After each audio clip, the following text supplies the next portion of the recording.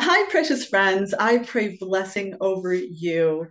I want to encourage every single First Nations precious family out there, young person, leader, pastor. I want you to know today that you matter. And every single child, but every single family, every single minister matters to God in this time, in this hour. And as we reflect back on what's happened with the scenario of the residential school anguish that many of you have felt and are feeling even today, of the pain from the residential school, the 60 scoop era, and what has taken place with our young children of the unmarked graves. I want you to know that we stand with you, we encourage you, we are here to love on you, and you are not alone. You know, three words I want you to remember, and that is this: you are valuable, you are precious, and you are loved. No matter what systems have done, no matter what people may say, know that Shamando, our God, loves you so much, and he sees you as valuable. You see, there's a story about a grandpa and his little grandchildren, and they were sitting down coloring. And the little girl was coloring away and she broke her crayon. And she thought she couldn't paint a picture because she had broken the crayon. And she went, "Grandpa, my crayon broke." And the grandpa said, "Come bring that crayon to me, sweetie." So she brought the crayon and the paper to her grandpa. And the grandpa drew a beautiful, happy face on the page. And he looked at the granddaughter and he smiled at her and said, "You see, God can still paint a beautiful picture with broken crayons." You see, a lot of times you might be out there and you might be feeling broken from what's happened in your past. I can so empathize with you. I just wrote a book called Healing from Pain to Purpose, and I would love to make that available to you. And I also wrote the healing journal that you will find extremely helpful. It'll be an action plan that'll help you soar from your pain to your purpose. So I want to encourage you, go on Amazon and you can actually download.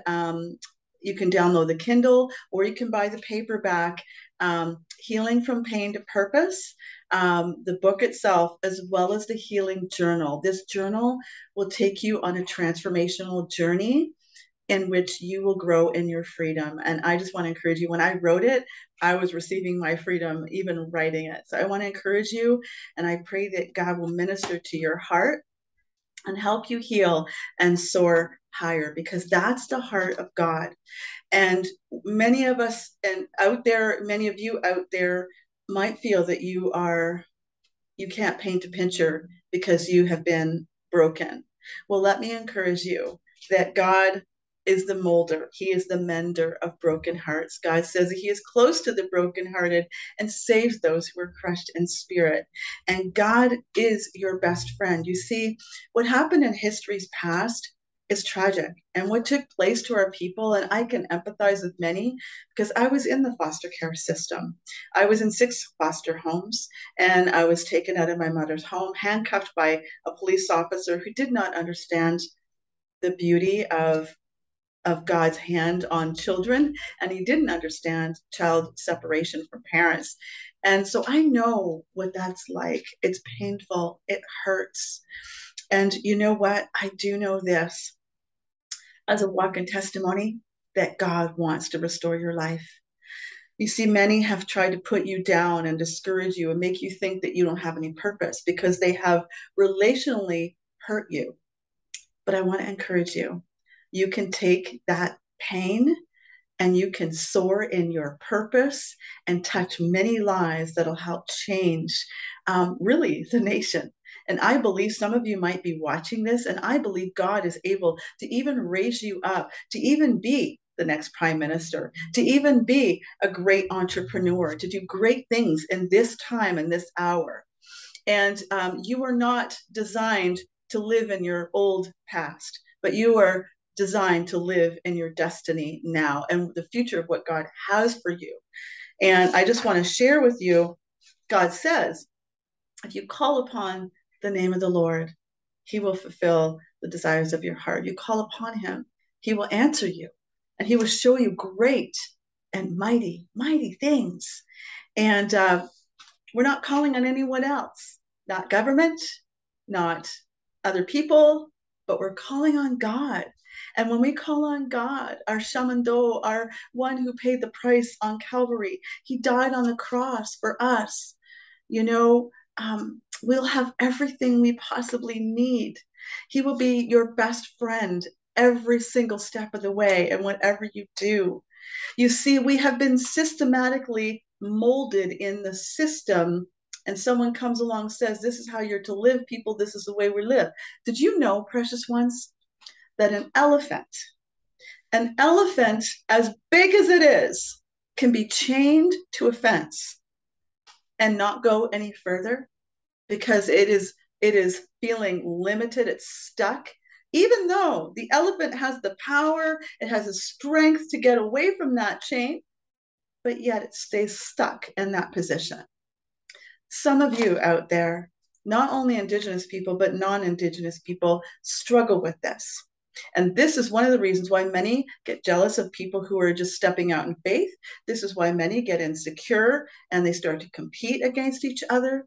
And this is why many people even get greedy and get so pumped up with their bigness that they try to keep everybody else feeling small. But that's not the heart of God.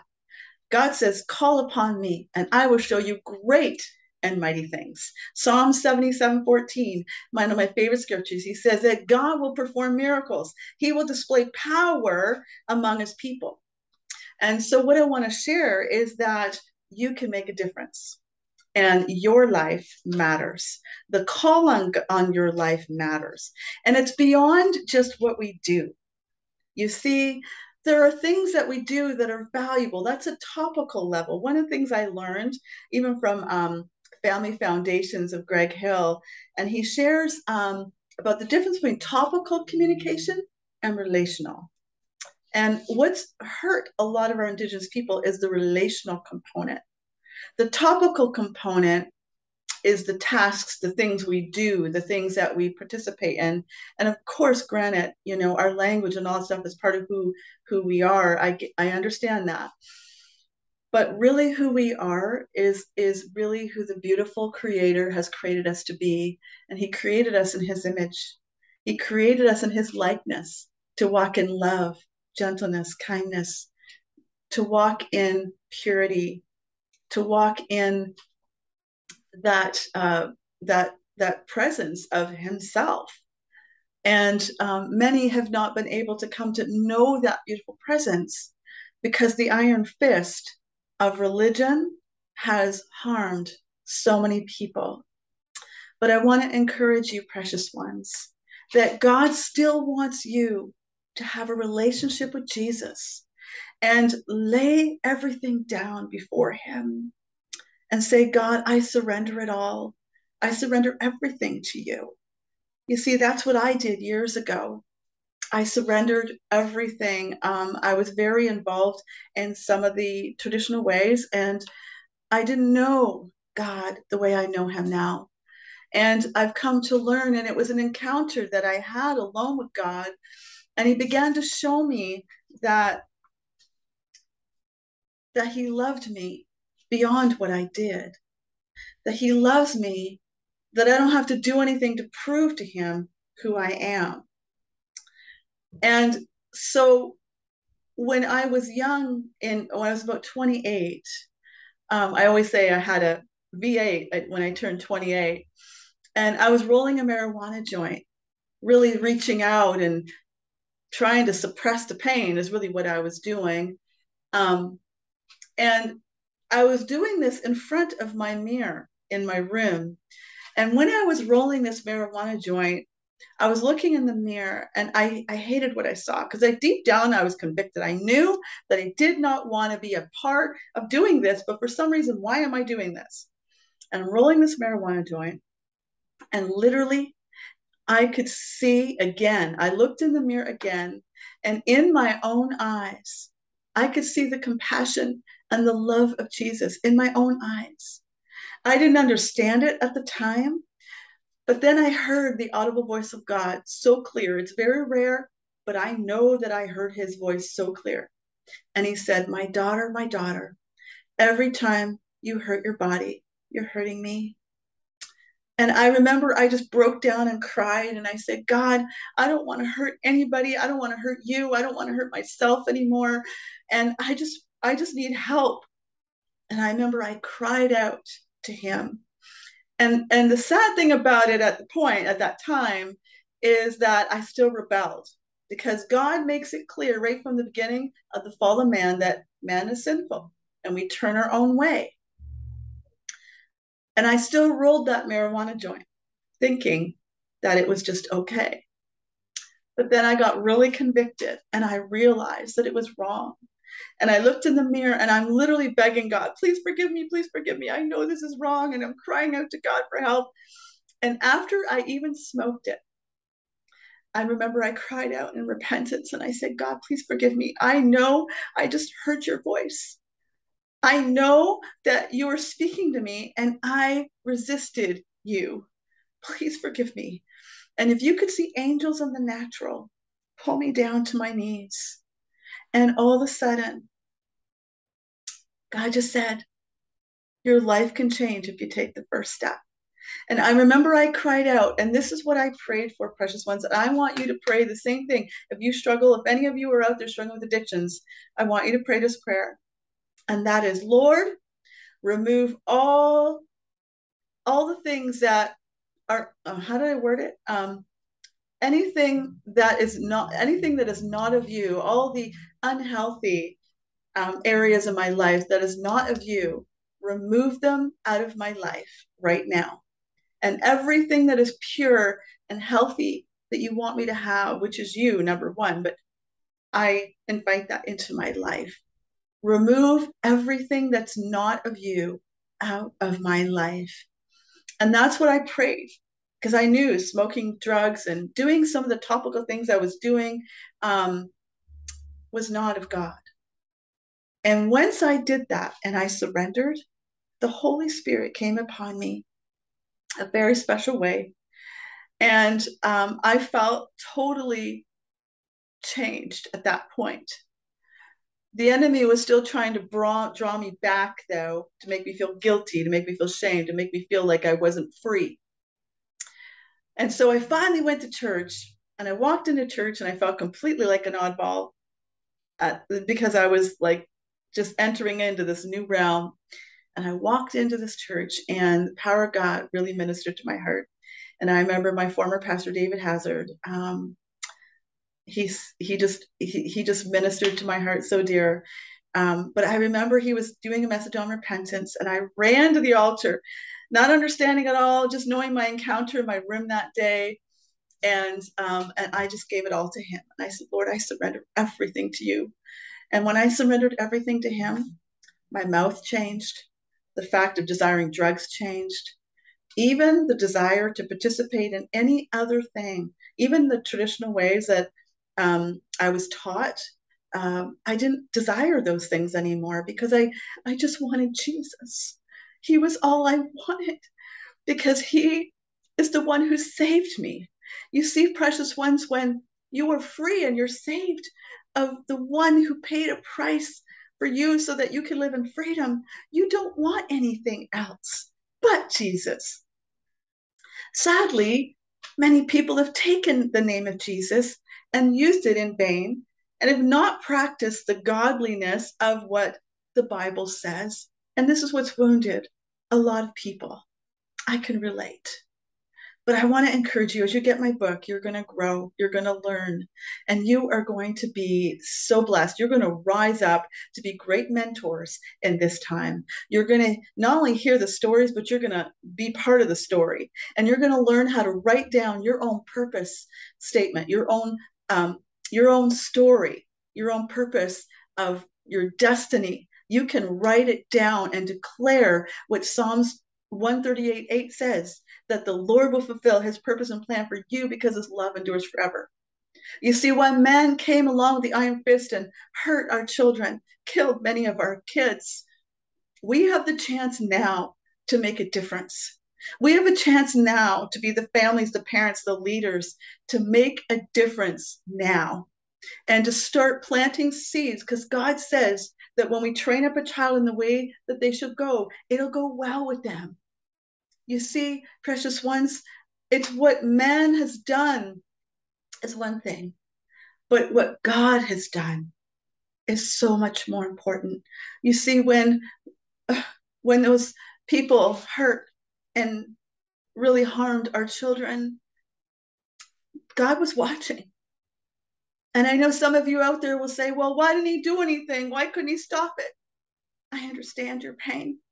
I felt the same thing when I was handcuffed at 11 and when they brought me into a receiving home, not understanding the separation of me and my mom. I understand. To say that, why couldn't God do anything? I never did say that specifically because I knew God was with me somehow.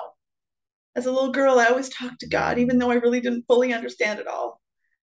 But I want to say that man used an iron fist. Man disappoints, but God reappoints. And he was watching all along over history what's taken place in Indigenous Canada. And God is saying, would you give me a chance? Would you give me a chance to know me, the love of what I did on the cross of Calvary? Would you come to know me, the God who paid that price for you? I didn't ask the Jesuits to do what they did. I didn't ask the Catholic Church to abuse and hurt my children. I didn't ask those who harmed good people. I didn't ask, God says. But see, man has free choice and free will. And the free will is that man will do what they will do. In Isaiah 53, God says men will turn their own way. But if you read later in 53, it says, by his stripes, you are healed.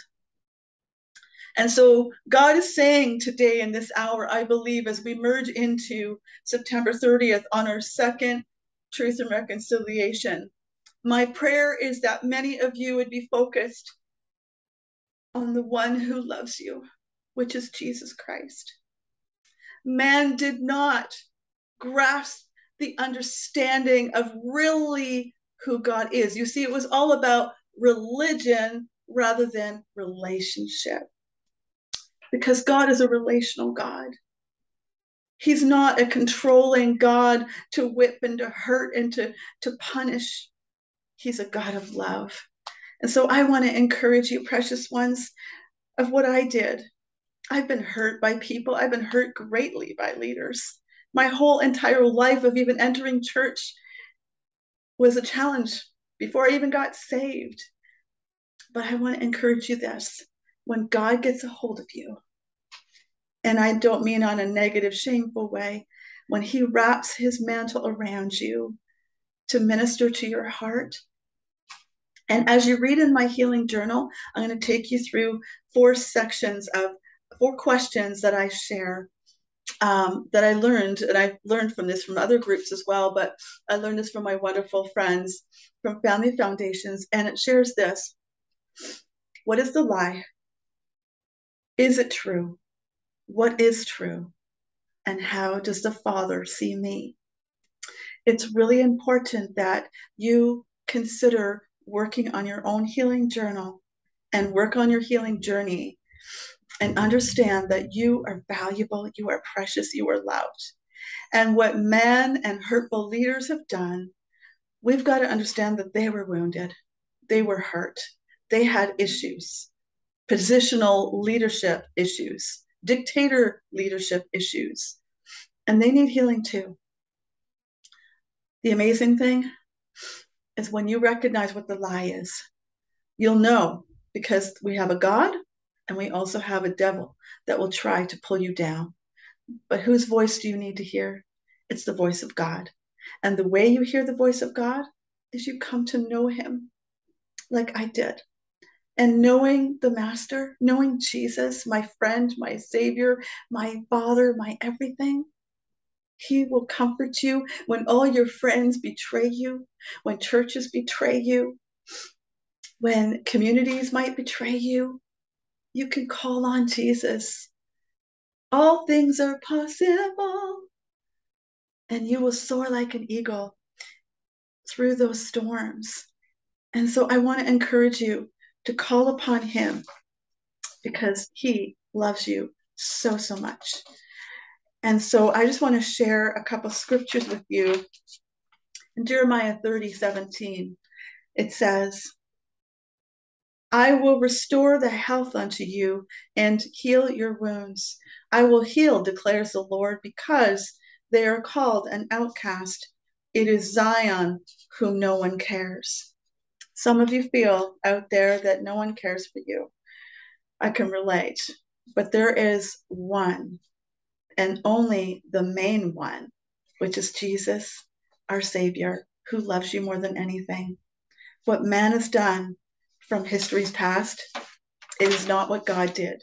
You see, we have two choices. We can walk in love and walk in Christ, or we can walk in religion and deception. And sadly to say, there are many in those days, and even today, that walk in deception. And God is quickening many leaders, many pastors who have a discerning voice in this hour to help bring healing and restoration into families, because that's so important in this hour.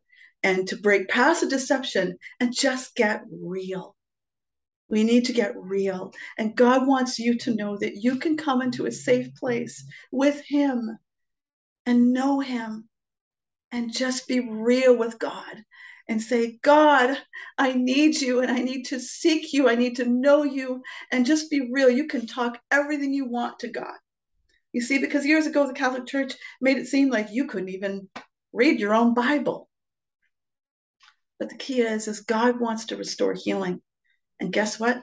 He's going to restore the church too. See, God loves the church because He said, the gates that He says to Peter, He says, I will build my church and the gates will not prevail against it. So I just want to say that as a woman who loves my Indigenous people, but as also an ordained minister, I love the church and I love God. But I know this, or let me rephrase the word, but I know this, that God is going to bring restoration to the church. And that is my heart. And that is my call. And I'm praying about the next level of what God wants to do. But He wants to bring reconciliation in the body of Christ too. And I hope that He uses me and that He uses you in that area. I also want to share in Isaiah 61:7, it says this, instead of your shame, there shall be a double portion. Hear that? Double portion. Instead of dishonor, they shall rejoice in their lot. Communities in the north, it's time to rejoice in your lot. Therefore, in their land, they shall possess a double portion, and they shall have everlasting joy.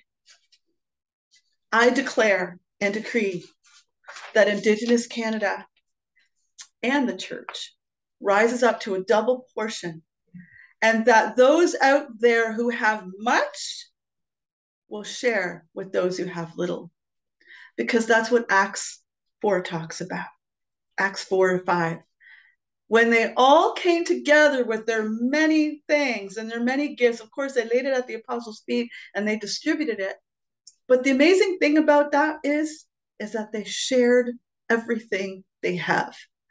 And one thing I want to commend Indigenous Canada for, many of you, that I've been to your reserves.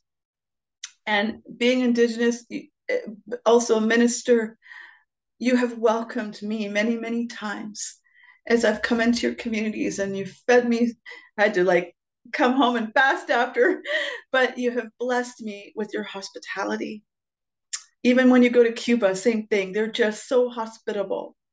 And because you are in your faraway land, know that you are there for such a time as this, that God has appointed you for a very significant reason. And it's terrible of what's happened in history's past, but your past does not determine your future. And God wants you to know this from Job 42:10. He says, and the Lord restored the fortunes of Job. And when he had prayed for his friends, the Lord gave Job twice as much as he had before.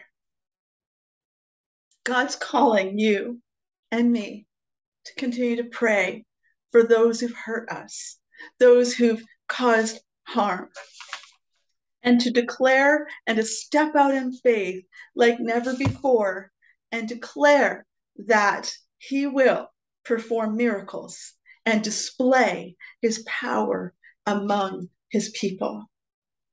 I just bless and I encourage and I speak life into every Indigenous, First Nations, Aboriginal. They changed the name. They spent $2 million to change the name. Personally, we are who we are. But I speak blessing over every one of you. And I declare favor over every one of you. And you will rise. I wrote a song called Soar Like an Eagle. You will rise and soar like eagles in this time, in this hour. And so as we reflect in a moment of silence right now for September 30th, on all those children who lost the opportunity to soar in their abundance, to soar in their victory, I really want to encourage every one of you out there to really, really open your eyes and seek the Father and to understand that we can't make the same mistake again. See, I shared this when I was invited into a community, and I remember I had the children actually pray for the adults, and I taught them how to pray, because the key is that systems,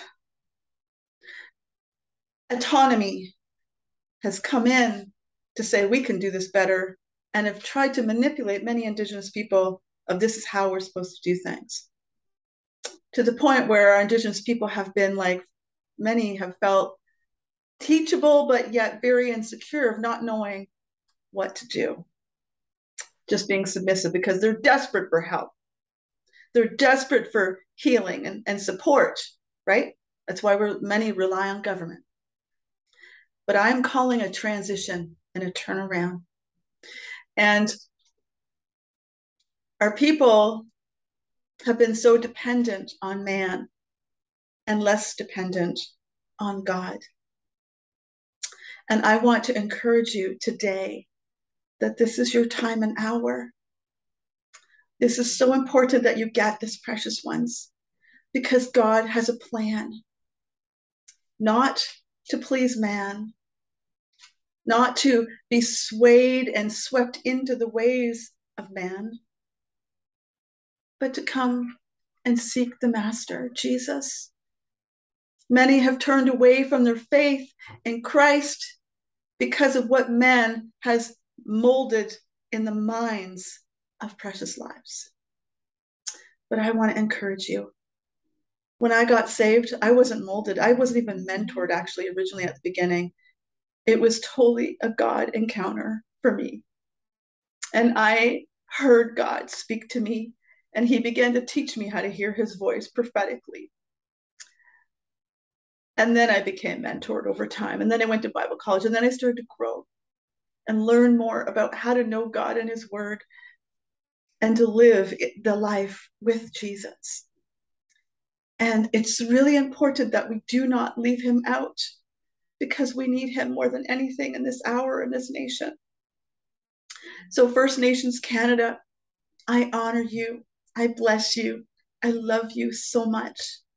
And I am so honored that God has allowed me to serve many of you in the North with our Christmas project, our Sermon Stop Christmas, and more so to travel and speak. And I want to encourage you as a family coach, as a parent coach, as well as I do a lot of training on leadership. I am here for you. And our ministry is here for you. And if you need encouragement, you need coaching, I just want you to know you're not alone. I do not want you to suffer in silence.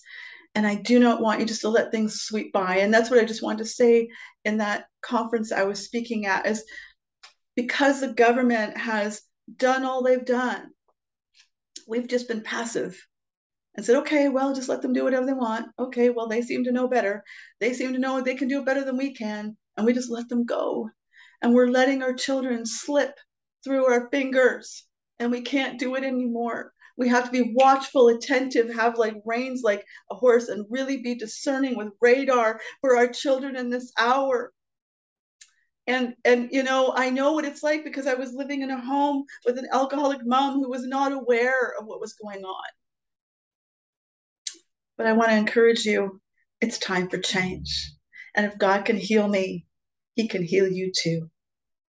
And never mind if God can, if God healed me, he's going to heal you too. So I just want to pray with you right now. Father, I just thank you right now.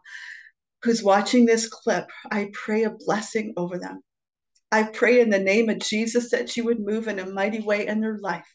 I pray that they would recognize, Lord, that every child, every family, every individual, every leader, every pastor, every chief, they matter to God, every church.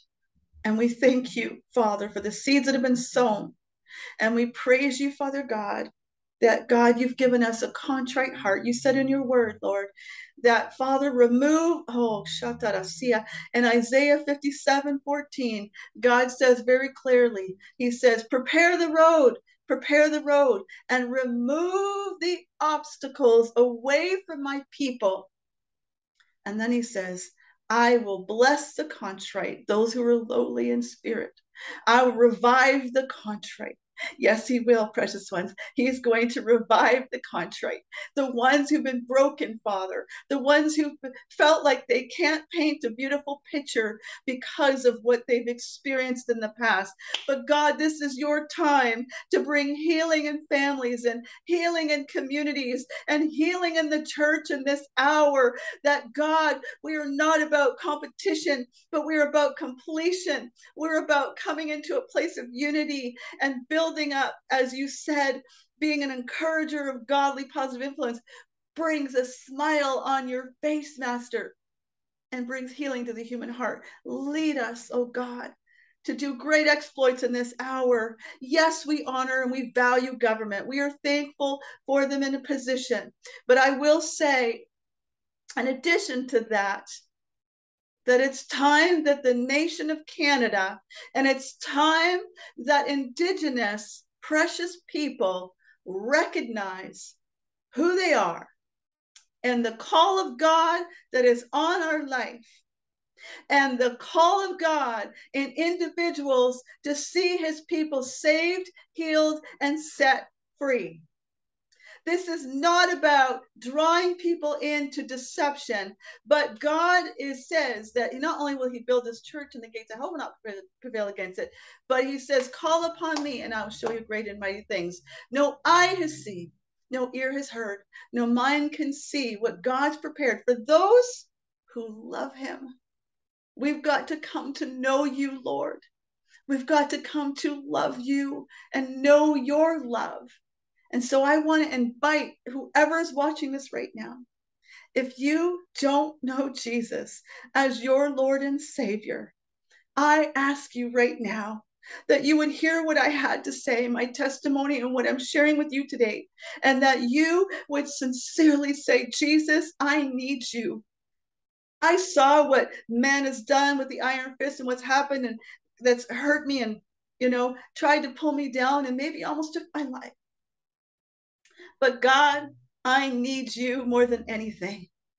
I am valuable. I am precious. I am loved. I am a winner in you, God.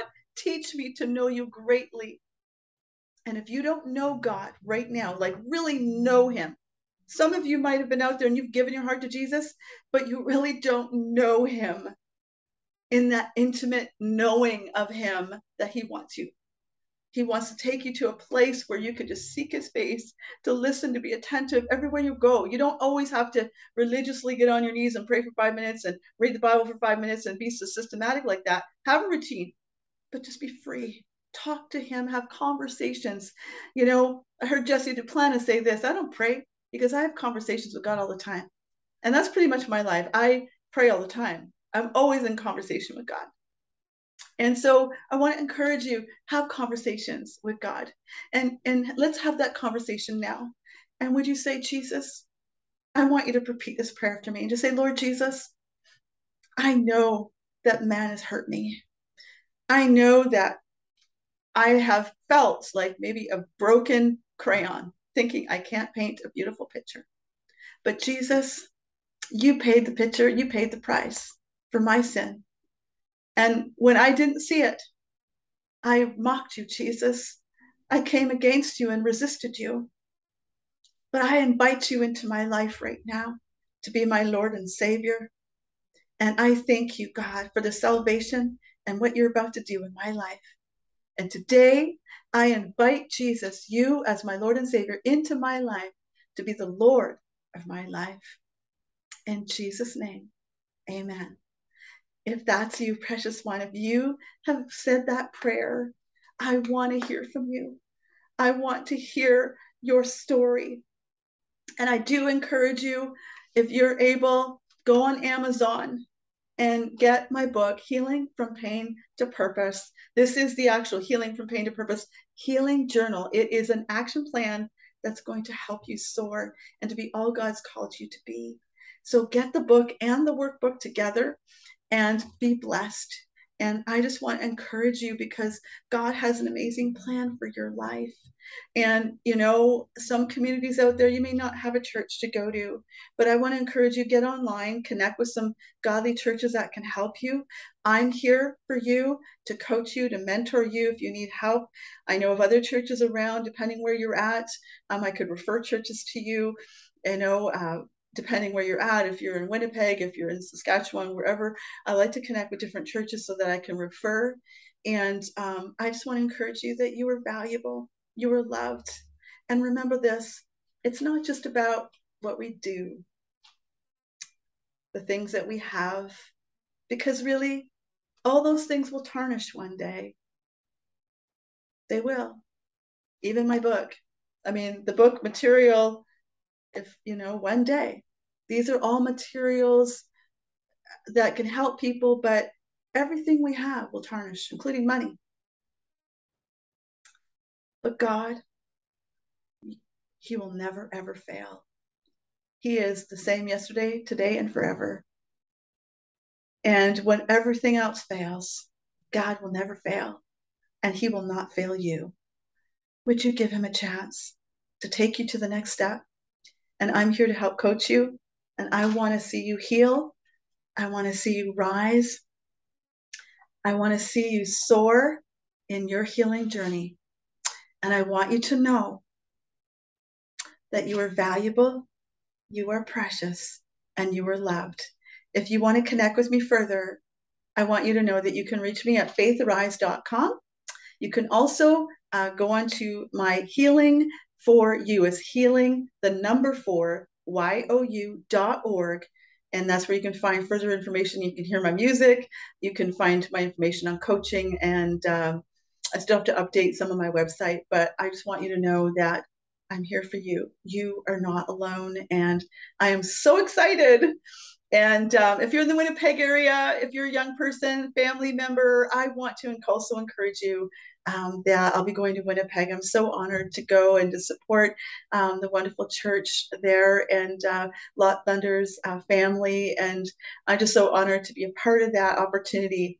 And so if you're in the Winnipeg area, I do encourage you, come to this awesome, awesome meeting. And please bring your whole family.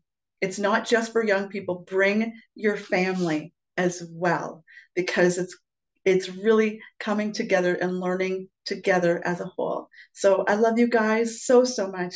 Thank you, miigwech, and you are a winner. Miigwech to you. Take care. Bye.